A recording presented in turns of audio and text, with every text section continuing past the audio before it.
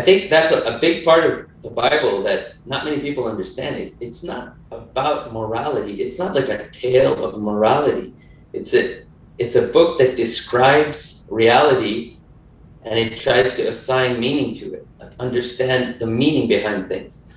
So sometimes people who want to see it as a moral tale might have a bit of problem with that, because if you read the actual story and you pay attention to it, you realize that most of the time they're doing bad things, and they're doing things that lead nowhere, or they're turning in circles, or they're doing something counterproductive, or they're hurting themselves, or they're going against the promises that they made. So the Bible isn't about morality. Well, it is about, everything's about morality in a way, but it's not mainly about that. It's about trying to understand how and why things happen. And with that insight, then you can deal with certain things the right way, in a way that won't harm you too much, or in a way that will help you.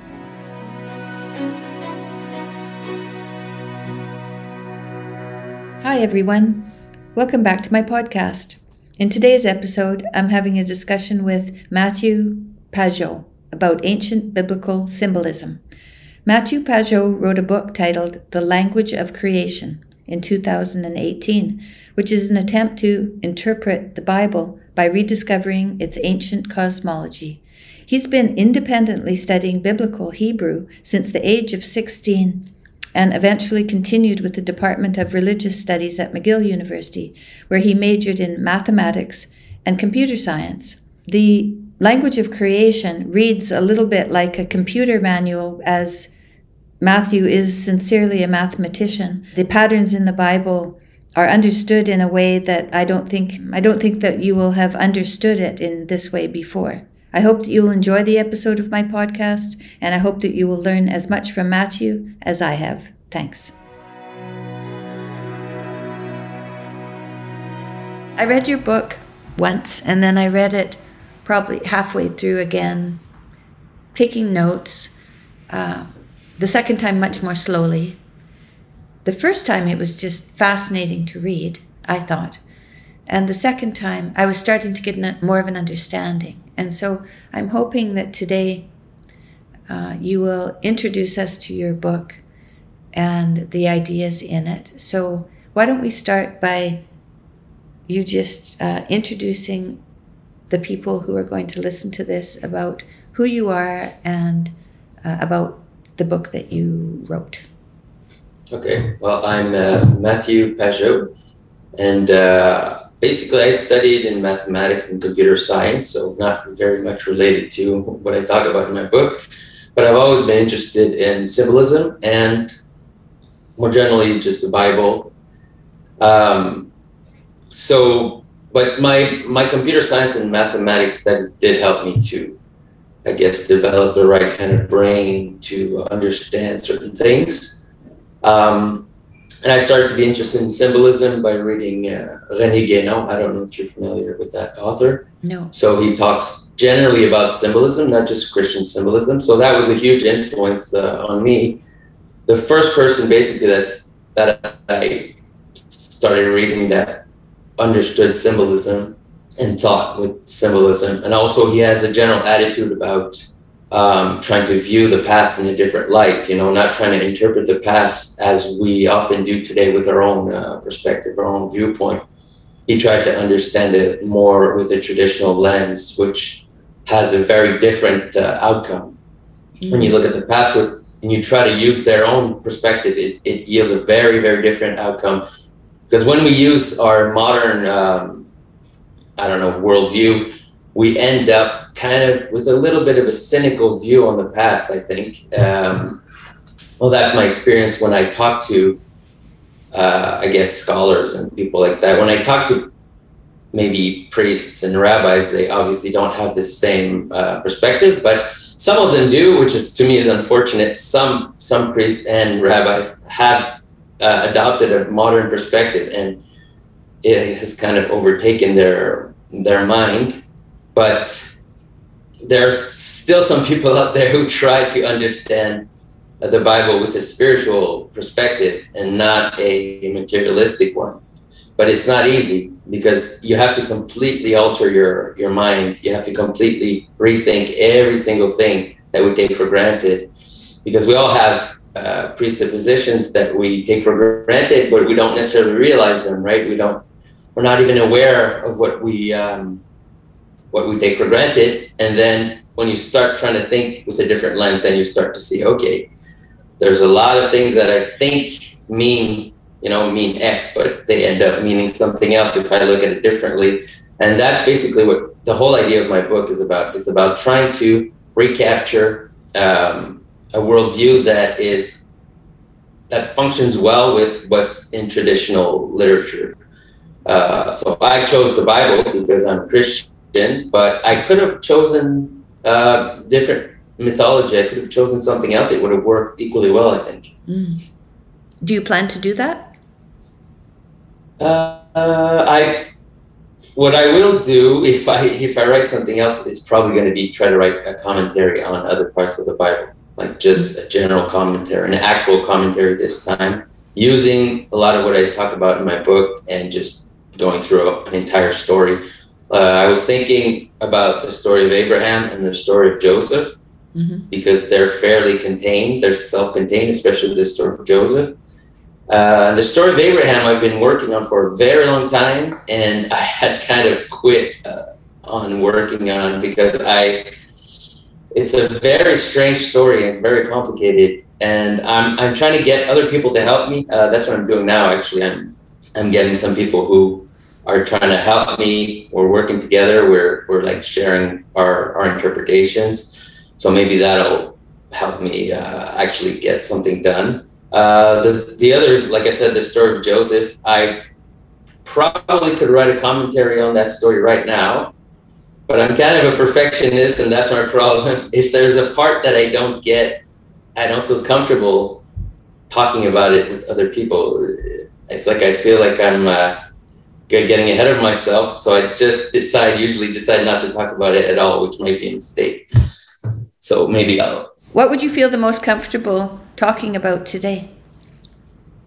I don't know. We can talk about some of what's in my book if you have questions, or I don't mind talking about anything, really. No, well, there. Let's see, where did I go? So I'll start at like just what I looked at the other day. I was looking at, it was page 58. I was looking at, it was from Abraham. The information transmitted to Abraham by the messengers came in the form of a simple promise. This promise is a clear example of a seed because it contains great implications with very little basis in material reality. Also, the promise informs Abraham of a future son, which makes it a perfect example of a seed. What is a seed but the promise of a future offspring? And so I've had ideas of when I first, when I was in university, when I was young, in my 20s, early 20s, I saw a baby and I thought, I didn't think of the baby as a seed exactly, but I thought of the baby as far away in time, that we can't see it or understand it because it's not here and now. And then as a person gets old and you can see everything, every wrinkle, every pore, and then they move by you when they die, is a passage of time. And I thought, that's a very strange thought. I don't know if that has anything to do with the way that you see the Bible, but it was a different... It has, So what do you think of that and my idea of babies? Well, I think seeing a baby as a seed, it makes plenty of sense to me. It's like a seed for a human. It's like a miniature human that hasn't developed yet and has everything ahead of it and nothing behind it. Well, it has tradition behind it, but it's not its own thing. So the baby will take from the past and develop into something depending on the circumstances. So it's very much a seed. Who knows what circumstances that person will end up in, and depending on what it already is, it'll develop differently. So a lot of it's always about developing a seed into something.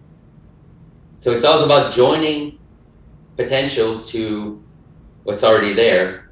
So what's already there is like the seed. It has information in it. It's not just information, but it has information that hasn't yet developed its potential. And then I guess that's what living is. Living is developing certain potentials that haven't been developed yet and expressing it in different ways, depending on the situation, depending on the circumstances. Sometimes it gives something good, fruitful. Sometimes it gives something funny and not so fruitful, but still something that has a place in our world. I mean, it's not just about producing results. Sometimes it's about being wrong and looking like a fool for a while. You know, it's part of life. So I think that's a big part of the Bible that not many people understand. It's not about morality. It's not like a tale of morality.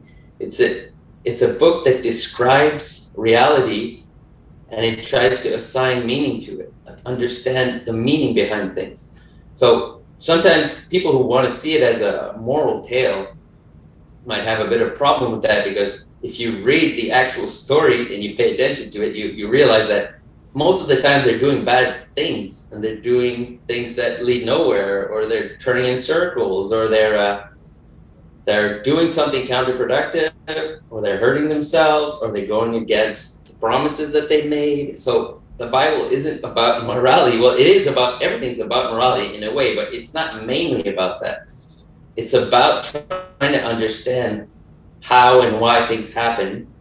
And with that insight, then you can deal with certain things the right way, in a way that won't harm you too much, or in a way that will help you. So by reading the stories, you can see, okay, they wandered around here for 40 years, let's say. Why did that happen? And how did they fix it? So you could get insights into your own life, of course, but you can get insights in general about civilization in general. There's certain paths that if you follow will lead into really dark holes that you won't be able to get out of for a long, long time. And if you choose wrongly at a certain critical moments, so not every moment is a critical moment, but there are critical moments where if you choose the wrong path, you'll end up in a very muddy place where you can't get out. Like you're sinking, you can't get out. And then you have to figure out you have to fix what you did, right? You have to choose differently, you know? Mm-hmm. And then it's like a puzzle that you have to solve, basically. Why am I in this situation? Then you have to find what you did wrong and solve it. A lot of the stories in the Bible are about exactly that. There's a choice that was made. Well, that's how it starts with Adam and Eve, basically, right? Mm-hmm. There's a choice, and then they choose a certain path. And then after that, all of humanity's story is about we chose that path, and now we have to deal with it. And then it's a puzzle, and then are we going to solve this puzzle? So it's always about meaning. It's not about just things just happen. You know, we do things, it leads to certain understanding and certain insights. And then when you have the proper insight, you can fix a problem that happened sometimes a long time ago. Might not even be your problem. It might be a choice that somebody else made a long, long time ago, and that has caused problems for you as an individual, but for your entire society. And then at one point you can say, okay, now we have to choose differently. And that will lead to something better, maybe. And then you'll see what happens. So it's always you'll see what happens, because sometimes you think you got it, but you think you have the solution, and then you do it, and then whoops, maybe it's not fully understood yet. So sometimes I think that's... Yeah. Yeah, sorry. Sorry. Sometimes in the Bible, they'll say generations went by. And so this is something that isn't necessarily of our lifetime, but it's in our lifetime to solve a problem. But it wasn't necessarily begun with us. What we're dealing with in our lives sometimes is begun with us, but often these are things that in societies that have been around because there were choices made before. But it's up to us to be inspired, right, to pay attention and find answers in today to problems from the past. And yeah, exactly. Yeah. And, someone like Elon Musk, who's almost a magical thinker. He's or at least he's inspired deeply to create, and he's finding solutions, I think, to questions in our society. They might not even be right, what he's doing, but something about them will probably inform us. So what we do, even if it doesn't work out, like that's the whole idea of not being a perfectionist, isn't it? Something, yeah. Right. So that you were talking about being a perfectionist. Yeah. So even doing something, even if it doesn't work out, you're going to be informed. And and the more you have influence, the more you have reach, the more your decisions are touchy and dangerous and potentially good, but also potentially dangerous. Right. So when you are high up in society, or let's say influential, you got a big responsibility there. You got to be careful what you say and do, because you could impact thousands of years of human existence. So it's a big responsibility, and that's why certain people like me, prefer not to have too much, not to be too public. What I understand, I share very little of what I understand. My book, it's a miracle that I wrote my book, actually.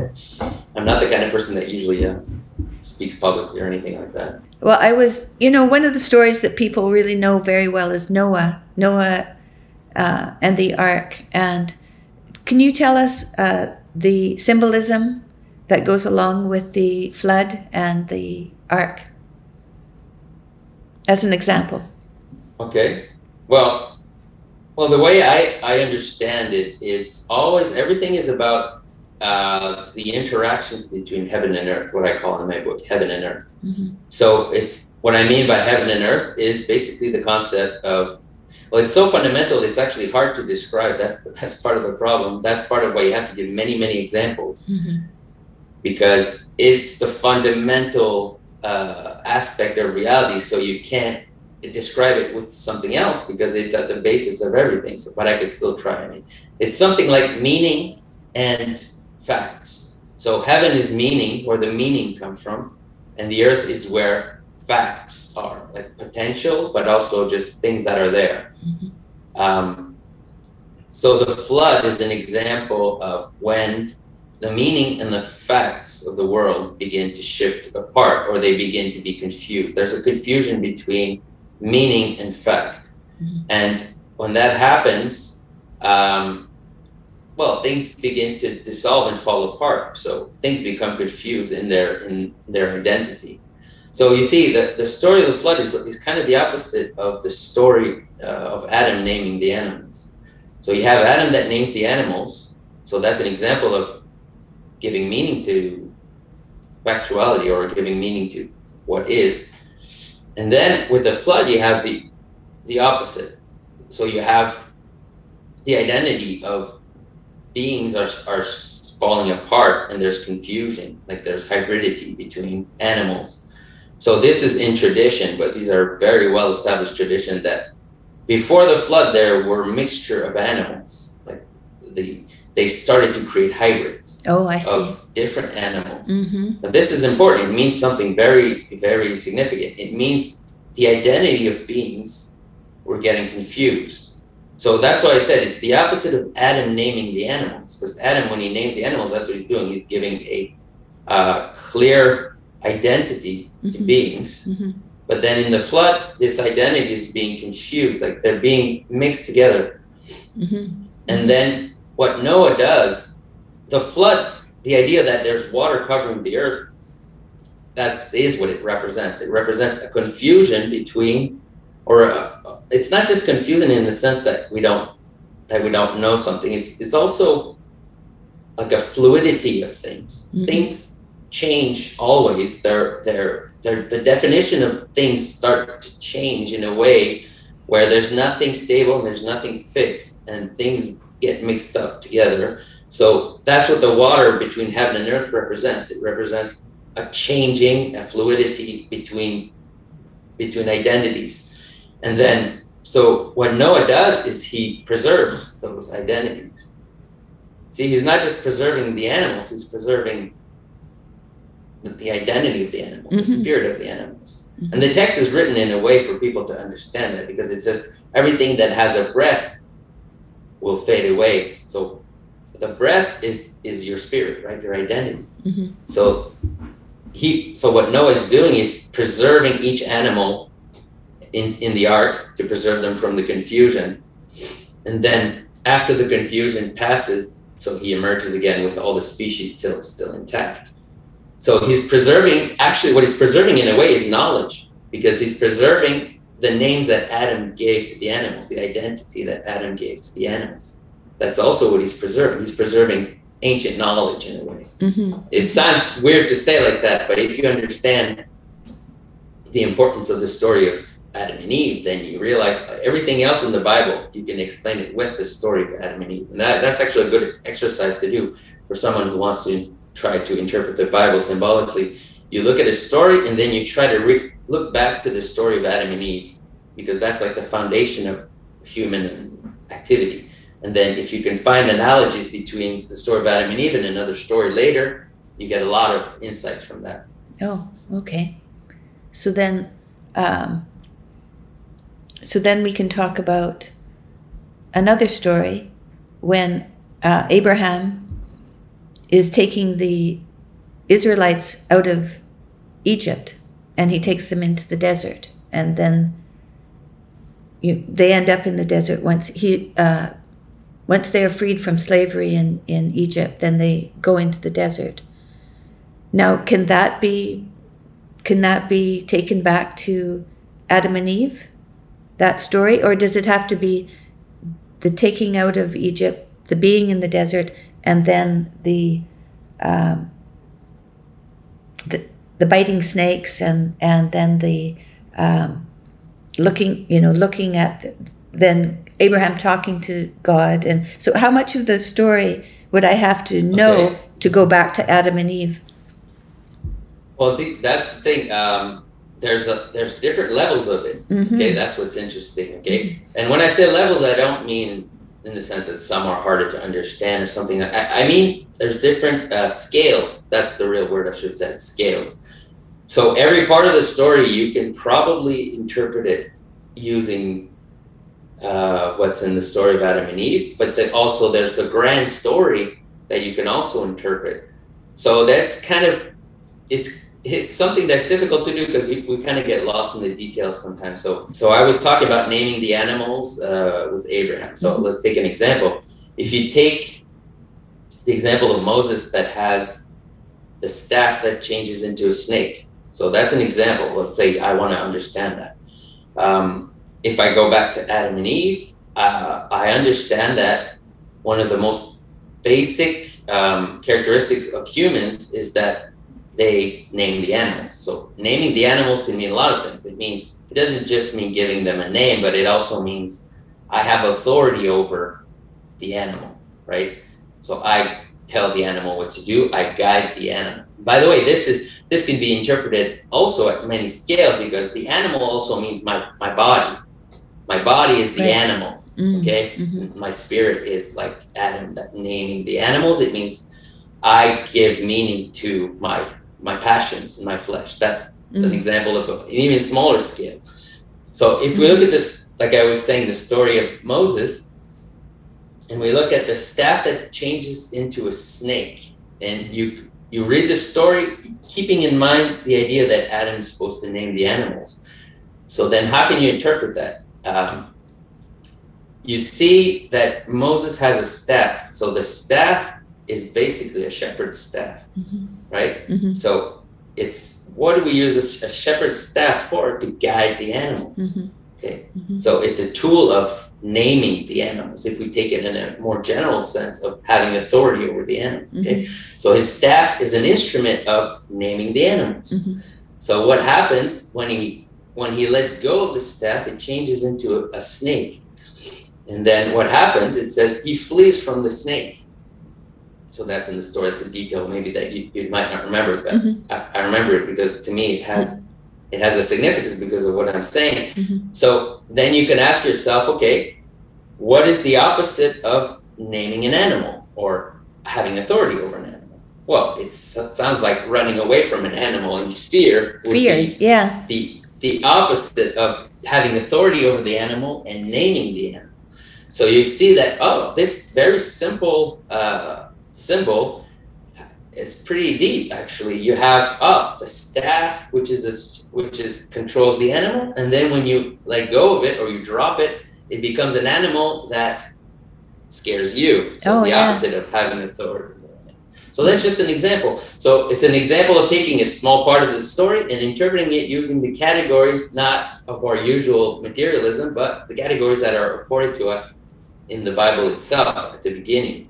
And this is a general rule also. The stories that are at the beginning of the Bible have a lot more information, contain a lot more information in a like seed-like fashion than the stories that come later. So the story of Adam and Eve and the story of Noah, they are a lot more potent than other stories. It's kind of hard to believe because they look like really simple stories. You know, there's not much information that's in them, but they're written in a way that they are a seed that has a lot of information. And then you're supposed to use that as your lens to see other stories. When you start doing that, you start to see what the stories are about. It makes a lot more sense.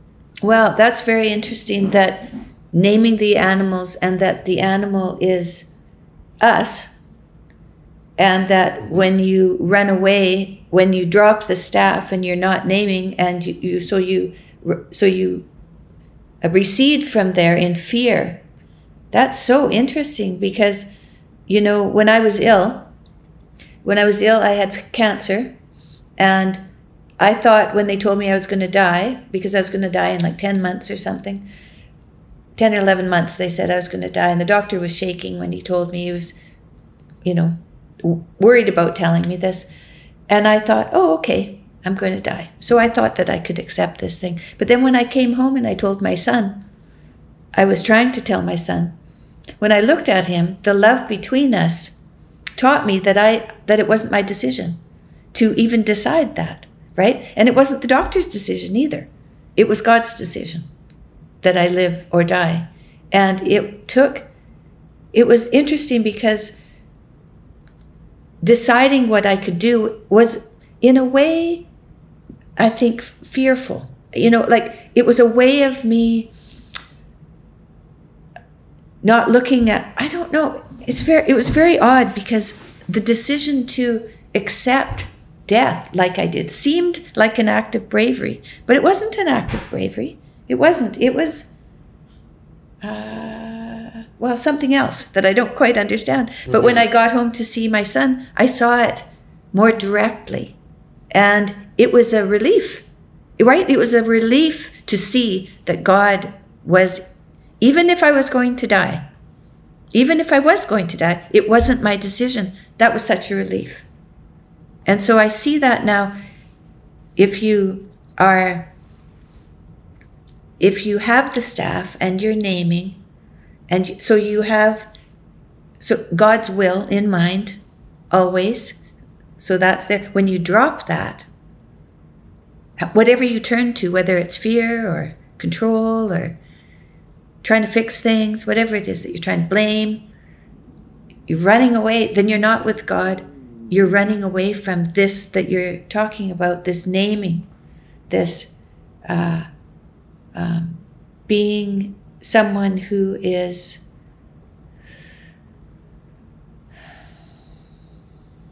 I don't know. That's as much as I can understand. Yeah. Well, I mean, generally, like you said, it's about you have to, sometimes we lose control. Yeah. That's just part like of reality. Every day. Yeah, we lose control. Absolutely. Actually, literally, we lose control every day when we go to sleep.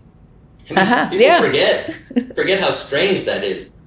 I mean, we're in charge of our body, we're in charge of our mind for a while there during the day. We think we're on top of everything. And then every day we lose it. And we just become unconscious on the ground, totally vulnerable. It's a huge deal. Sometimes we forget, we take for granted our reality. But when you start to look at yourself, you realize what world we're living in, it's a strange thing that humans fall asleep every night. It's like we die and we resurrect every day. Mm-hmm. So we lose control totally every day. So it's not that unusual.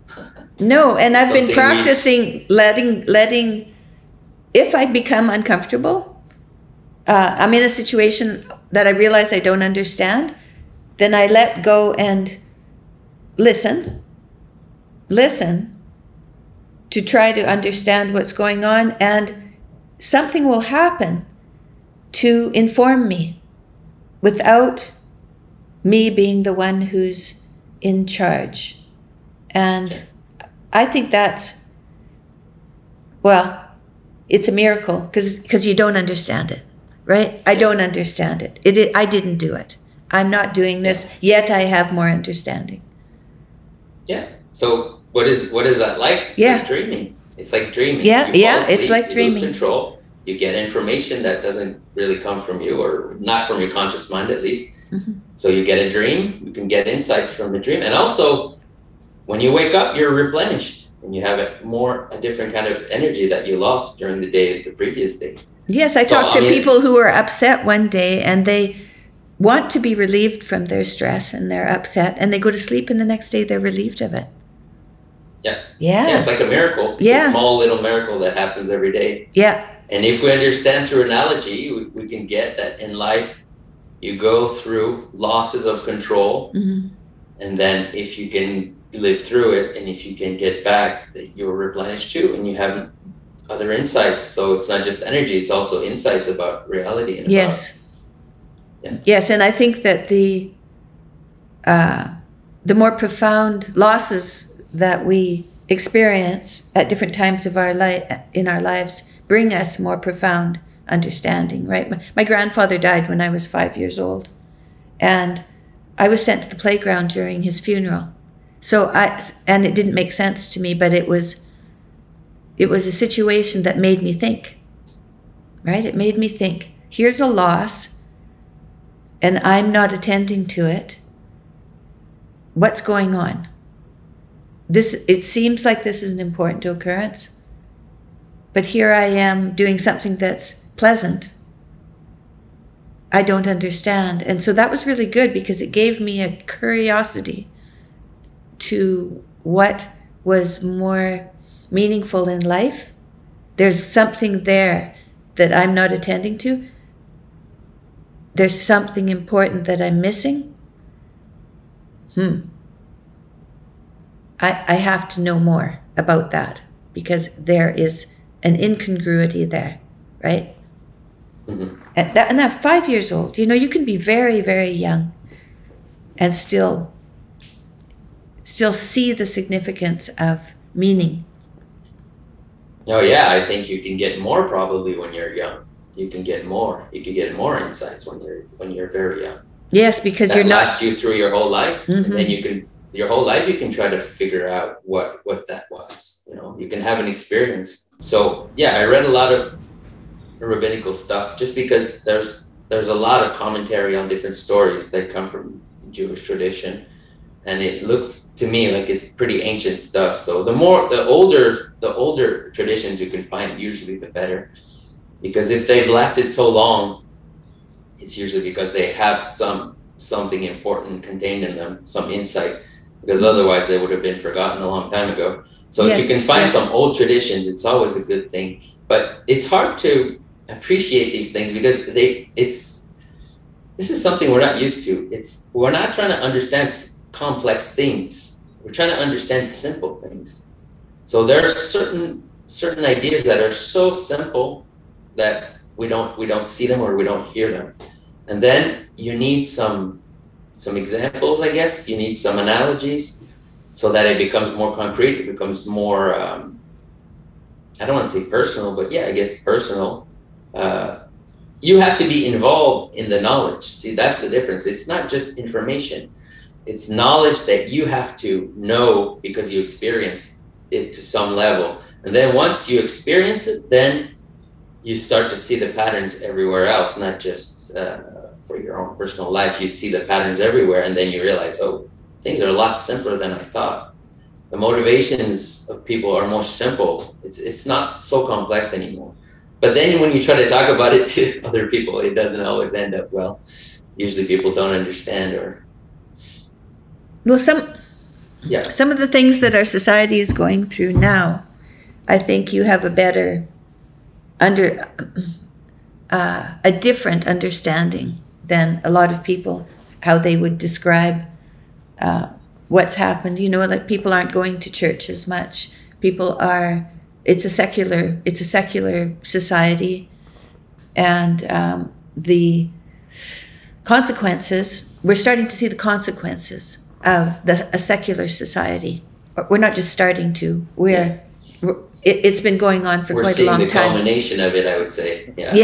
Yes. I'm hoping that that's right. I'm hoping that we've come far enough away from our belief that we're coming back to it. That's what I'm hoping. I think that's what's happening too. Oh, do you? Oh, that's a relief to hear someone say that.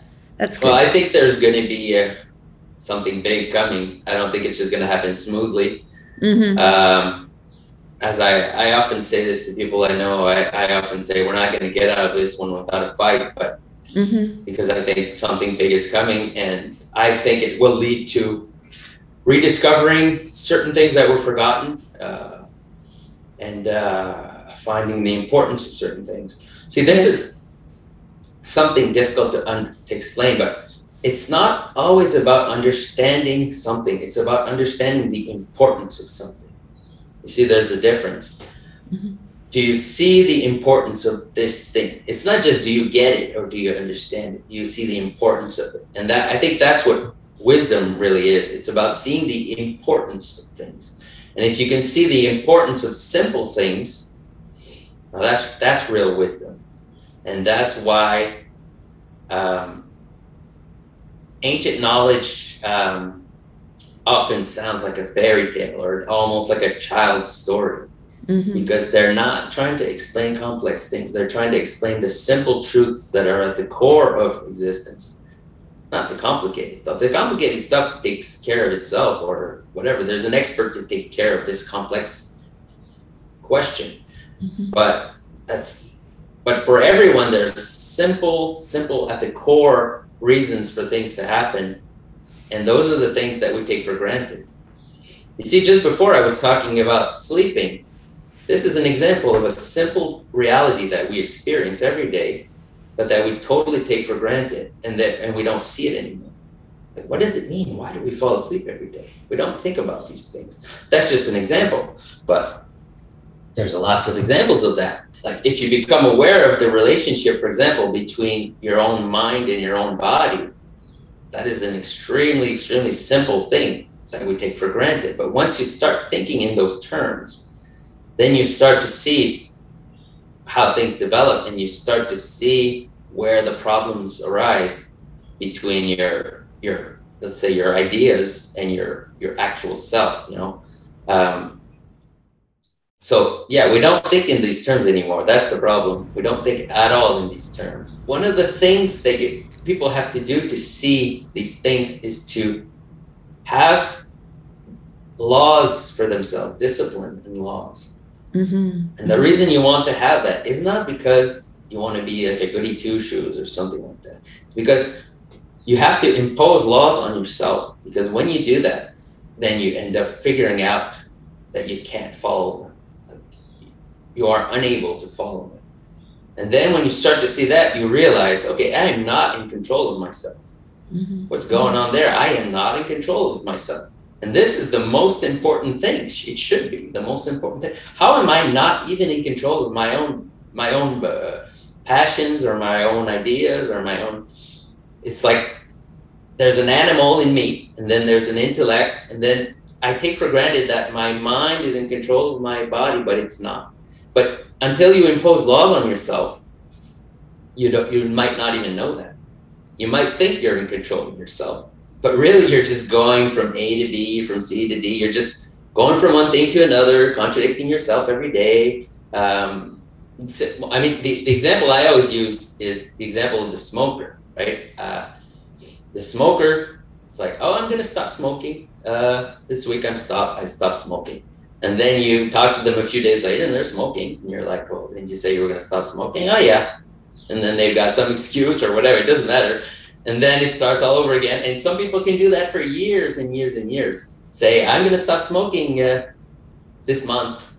And then every 2 weeks or every 3 weeks, smoking again. So it's just an example. We all do it. Not necessarily always smoking, but smoking is a very clear and easy to identify example. But that's the nature of human beings. We want things, we say things, we think things, and then we contradict ourselves. And then, but once you start thinking like that, at least you can realize the nature of your being, and you can start working on it instead of just being someone who contradicts themselves all the time and just does whatever. So, do you understand what I mean? I sure do. I understand. Oh, yes, I understand. It's like someone who says they'll exercise. They start going to the gym after Christmas or after New Year's. People have New Year's resolutions, and they always make New Year's resolutions, and they last about a month, right? And then they go back to their nature because it's very difficult because we aren't who we think we are. We aren't who we think we are. Exactly. Yes. We're not who we think we are. That's exactly. Yeah. No, that's for But sure. even realizing that is already, saying that is already knowing more who you are. You understand what I'm saying? Yeah. Mm-hmm. So, I mean, that's something we've removed, the concept of sin. So that's what sin is. Sin means there's a discrepancy between what you think you are and what you are. Something like that, right? If I use the language of my book, it's a discrepancy between heaven and earth. So the heaven part is like the theory of who you think you are, and the earth is the actual facts of the actual manifestation of what you are. And sin is basically those things don't match, right? It's different, that's for sure. So, yes, so sin, missing the mark, right? Missing the mark. Paying attention to our nature.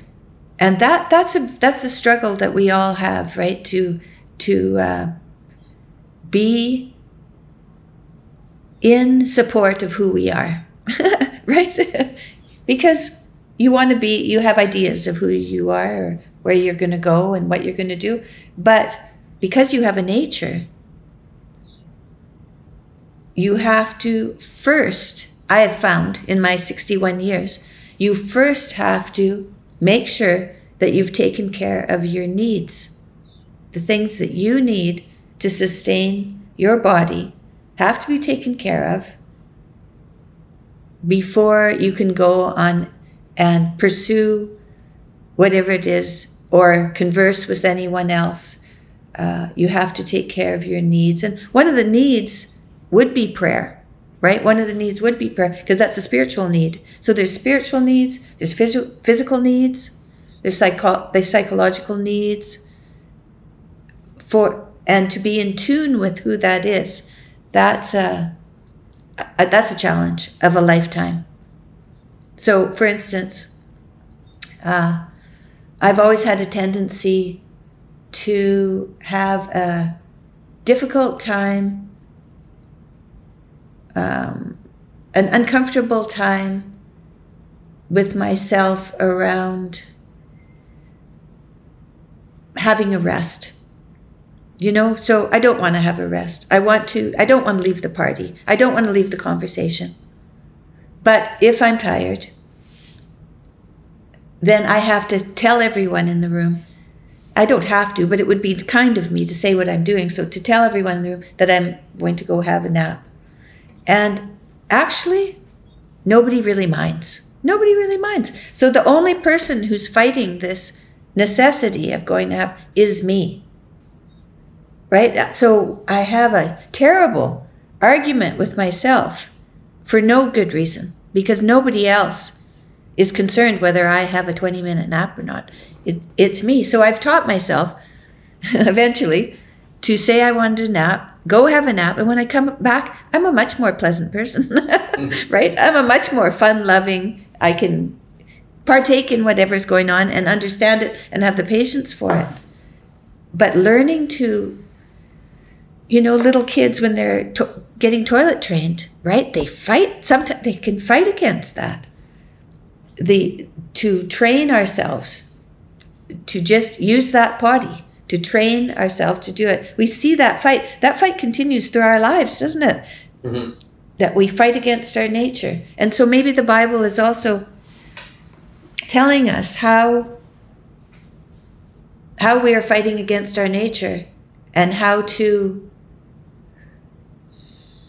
find a balance in all of the challenges that we are going to be offered, and that we are going to, all the twisted ways we're going to try to get what we need or what we want.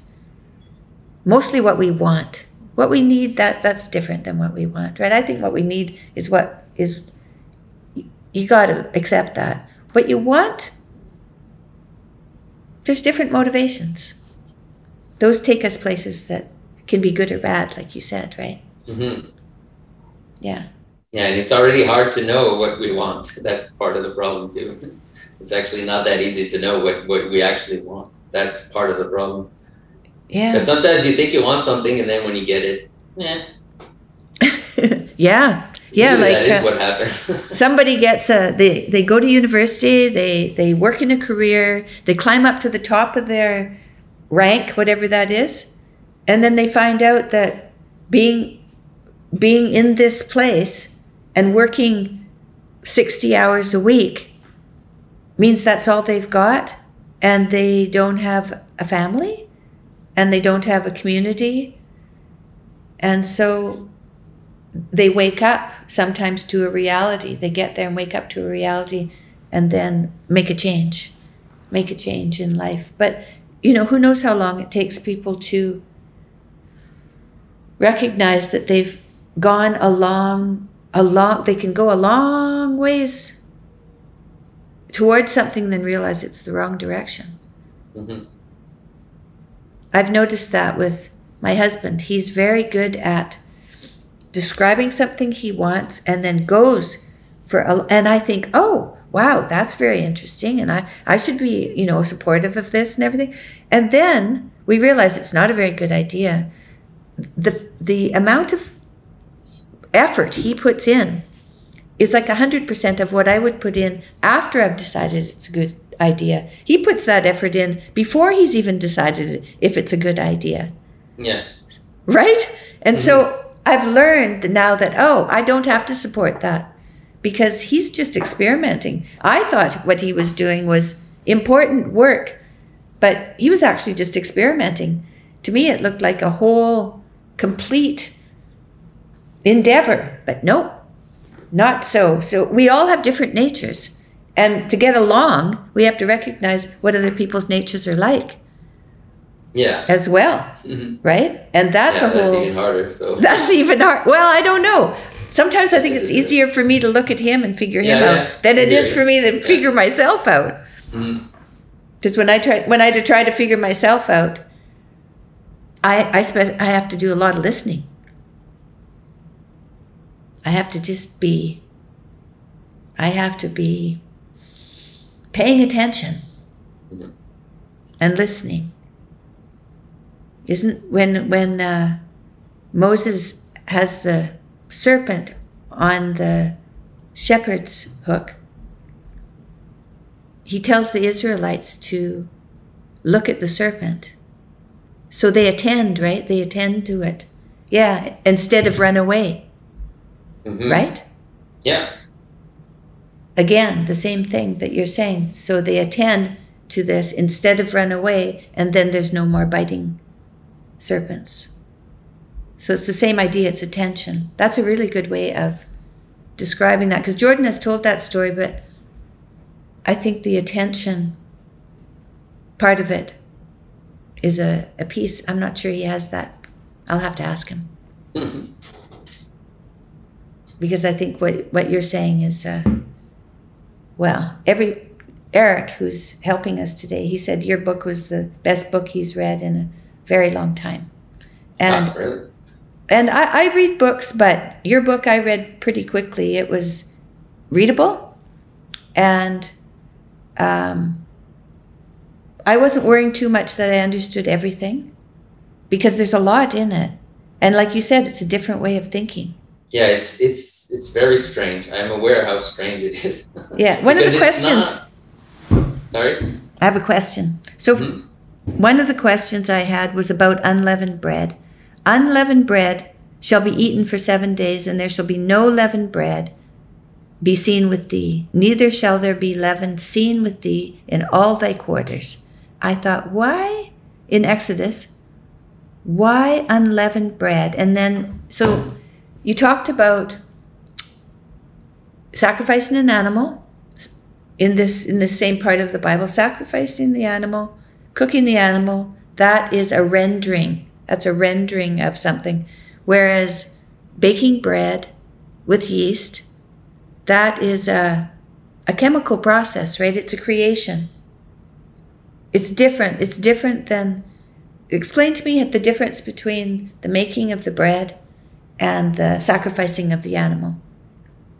I would say maybe just if we just look at the concept of leaven, it's always a good idea to try to think with an ancient mind frame when we try to understand these things. Because like here you said, it's a chemical reaction. But right. For sure, that's not how they viewed it in the past. You see what I'm saying? Right. So if we want to see it how they saw it, it's better to not think like that. And maybe the way to understand it, from what I've seen, is basically that leaven is pretty much a symbol of time for in the Bible, in that worldview. It's a symbol of time passing, because that's what it is really. It's about letting time pass for the dough to rise. Yeah, my mom used to make bread. Yeah. Mm-hmm, yeah. Mm-hmm. So it's about not letting the dough rise. So it's about it's related to fermentation. For sure, they understood that. Mm-hmm. So fermentation represents time in general, I think, in the Bible. It's the concept of change and time and transformation. So if that's what you meant by chemical reaction, it's a transformation, and in that sense, yes. Mm-hmm. So it's also about leaven is a pretty deep symbolism, because it means something like it's a puffing up of something, but from nothing. Right? Because the bread, it doesn't get more substance to it. It just becomes bigger. It's air, basically. It's a lot of air. Okay? So that is also, it represents the concept of time, because time is something that doesn't accomplish anything. It's a cycle. Okay? So the idea is, you're doing something and it's a big zero at the end. Okay? And this is not just a clever little image there. That's what it is. Like the whole day passes, you start somewhere and you end up where you started. What was the point? There was no point. So that's the deep meaning of time in the Bible, and I think in all ancient traditions, is about the cycle that goes nowhere. Okay. So if you read the Ecclesiastes, if you read that, so yes. that whole book is about what I'm saying now. That whole book is about just describing the basic reality that we live in, which is a time reality where you do something and then the opposite happens and it cancels out what you did. Or you work all your life and then you die. So what was the point? 0, 0. It's always describing the big zero. So in the Bible, there's like a base reality, which is the reality of time. And that reality, it's kind of hard to understand because it's a weird kind of paradoxical, I was going to say place to live, but we don't live in that place. It's like the base reality of it is, if you look at the whole giant picture, it looks like everything we do is useless and everything we start to build gets destroyed. So what's the point, right? So that's what the Ecclesiastes is talking about. He's describing that base reality of time. And that's, in the Bible, that's the reality that's described on the first day of creation too, where there's just water everywhere and there's waves and there's the day and night, but there's nothing being accomplished on the first day of creation. So that's also what leaven represents also. It represents that whole idea, the idea of puffing something up based on nothing. It's a big nothing that gets puffed up. So sometimes that's useful to have, sometimes it's not. When is it useful? When is it useful? When is it useful? Well, Jesus, I think, gives some examples of that. He said add just a little bit of leaven and it makes things big fast. You know, that it's a way to make things big, important all of a sudden. Well, here's an example. I mean, I'll give you an example of leaven. You want to show the importance of someone. Let's say you want to show that someone's important.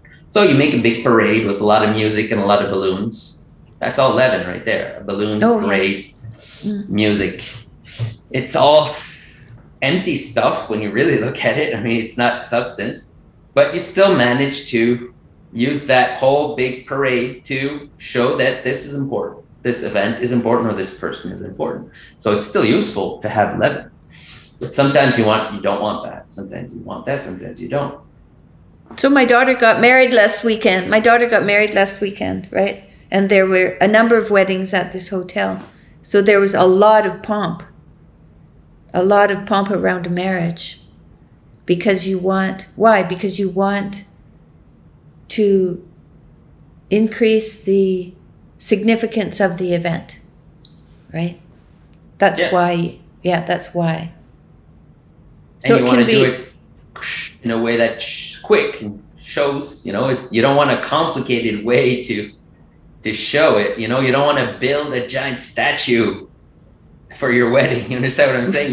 You want to show the importance, but you don't want to have this giant construction or something like that, because you could do it that way too. You could build a giant statue of the married couple getting married. In a way, that would be more ridiculous than to have a bunch of balloons and party and cake. Yes, right. Okay. So I understand the bread now. So what about the sacrifice of the animal, and how is that? You said it's rendering. It's a rendering. Oh, you want to understand flesh. that. The concept of a sacrifice, oh boy, that is very like complicated? The most difficult. I'd say the most difficult thing I'm not claiming that I understand it, the whole thing myself, but I think it's more simple than we might suspect. The way I interpret the whole concept of sacrifice is pretty simple. To me, it's just a representation of the creation of the world. That's what it is. Like, you have a lamb, and the lamb, it's not always a lamb, but let's use the example of a lamb. And then there's the blood that comes from the lamb, and there's the flesh that comes from the lamb. So the blood represents kind of what I was describing before. It represents flood, it represents change, it represents fluidity. It represents, like I was saying, the first day of creation where things are fluid. And so what do you use that for? You use that to clean things. Clean means return them to their original state. That's what cleaning is. Returning something to its original state. Okay? So it's like a cyclical thing. You return it to what it was at the beginning. And that's the meaning of lots of celebrations in the Bible. That's the meaning of the Jubilee, and that's the meaning of the Sabbath. It's about returning things to their primitive state. Okay? So that's part of the sacrifice, is the blood in the Bible. I don't know about every other tradition out there, but so it's like you have a lamb, you get blood from it. With the blood, you clean the slate, you restart. And the flesh represents, that's the part that's a little hard to explain because we don't think in those terms, but it represents creating a strong link between heaven and earth. Okay, so the flesh it's like the material aspect has to be joined with the spiritual aspect. Okay, so the flesh is the material aspect. Okay, and you offer it to God because you want God to manifest concretely. Okay, so that's why it's hard to understand. We don't think like that anymore. But I mean, it's not that hard to understand, really. If I pay taxes, when you pay taxes, you're doing something similar to a sacrifice. You're giving material to a higher authority than you. And why? So that it can use that material to manifest its will. Okay, we might not agree with it.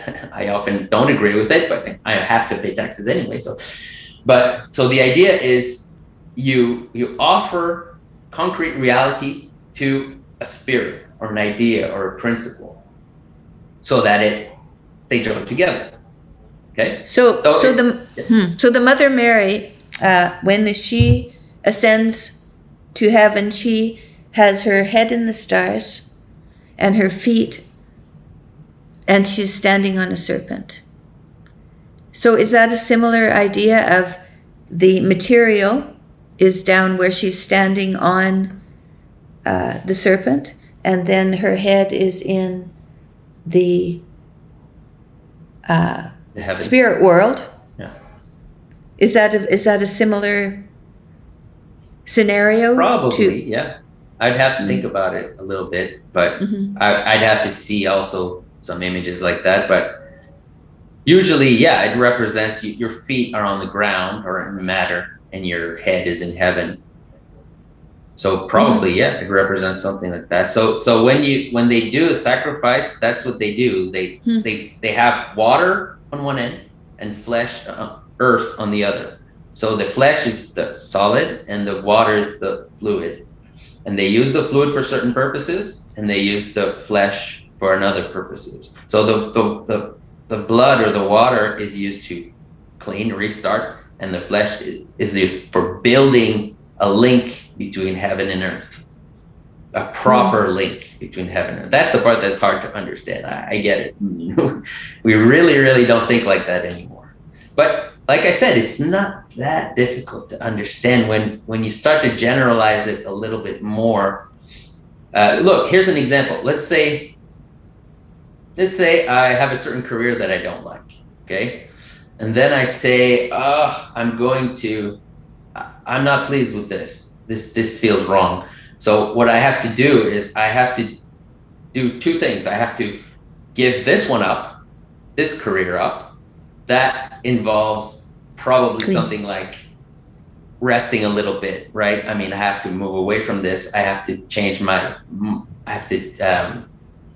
get some rest from this life that I used to have. You have to like part from it, but in a way that's not too harsh. You got to do it like a cycle. You got to, and then the other part is, okay, I'm going to get a new career. Now this is the flesh part. Okay, so there's the blood part and then the flesh part. The flesh part would be something like, okay, I'm going to take some money that I have, and instead of, I don't know, buying a new car, I'm going to invest this money in my new career.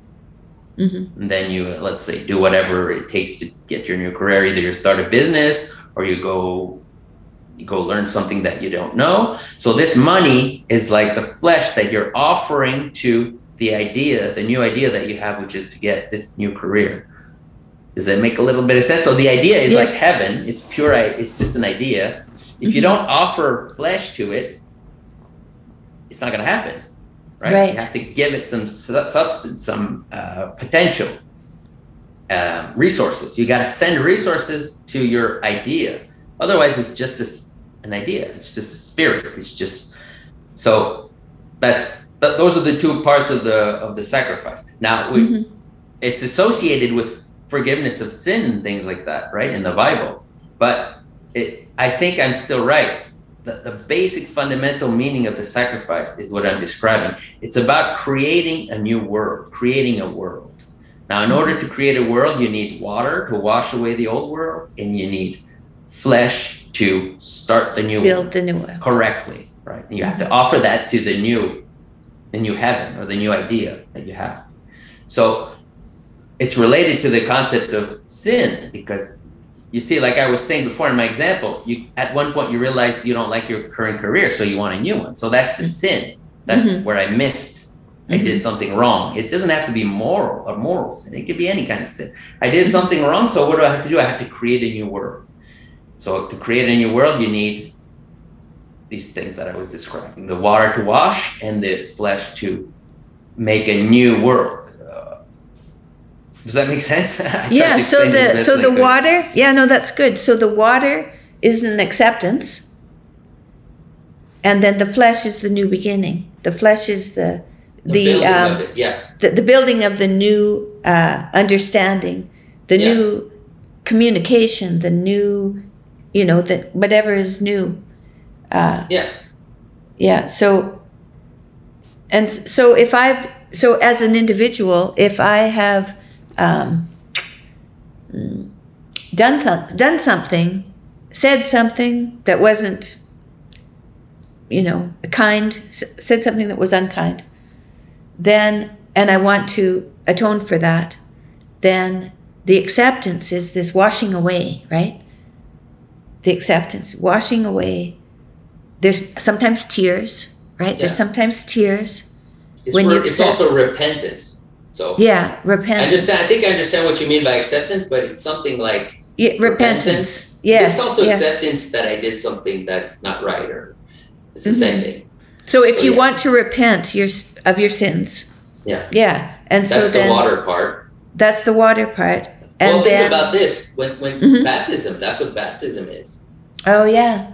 Like Jesus, John the Baptist baptizes. What is it? What is the meaning of his baptism? It's about repentance. So it's like the first step. He's doing the first step, which is the cleaning of the person. He's putting him in water and getting them out of the water. That's the blood part, right? The water part. And then after that, there's the other part, which I guess he's not the one doing. I guess it's Jesus in that context who's doing that.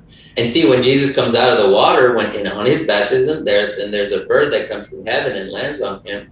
Right. And you see, that's the same as offering. It's like offering him to God, but in that imagery, it's the heaven that's coming down. But it's always both. The heaven comes down and the earth goes up, and then they join. That's the idea. Yeah, I like that. That's good. It's good, right? When God comes down and the earth comes up, it's good.